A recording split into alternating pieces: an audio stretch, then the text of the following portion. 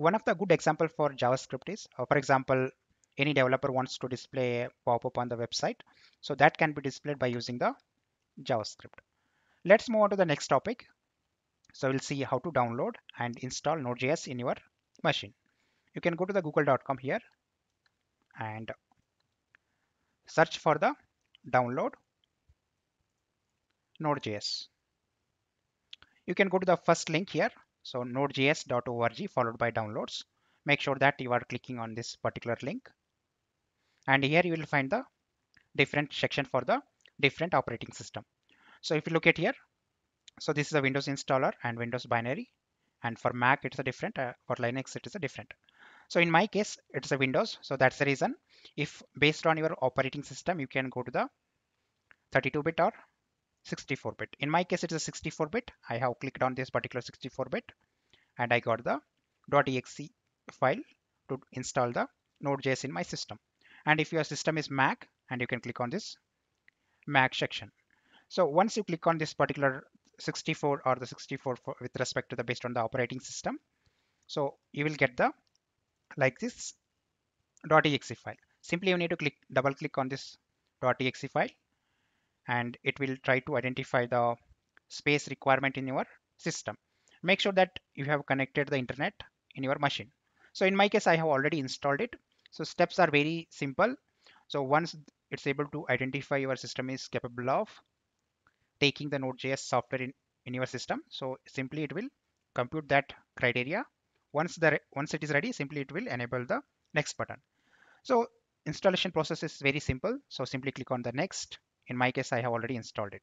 So here I'm just canceling it. So once the installation is completed, you need to verify whether Node.js is installed in your system or not. Simply you can go to the command prompt and here you type the node space -v. So if Node.js is installed in your system properly, so you will see the version of the Node.js. That means in my case, it is already installed. That's a 16.14.2 version. So once you got the version, that means Node.js is installed in your system successfully. So that's all about the Node.js. Now let's see how to download and install the Visual Studio code. So this is the editor for to program the JavaScript, right? So you can go to the google.com and here you need to search for download Visual Studio code. And you can click on the very first link. It is a code.visualstudio.com and followed by download. You can click on this first link. And here, in my case, I'm using the Windows system. So that's the reason I have downloaded by clicking on this particular button, Windows. And if you're using Mac, you can click on this particular Mac button. So once you click on this Mac button, so whatever Windows or the Mac, so it will download the .exe file for you. So make sure that you have connected the internet after downloading as well. So simply you can double click on this particular setup file and you can start installing it. So steps are very straightforward and you can go ahead and install it. So once the installation is done, simply in the start type Visual Studio code.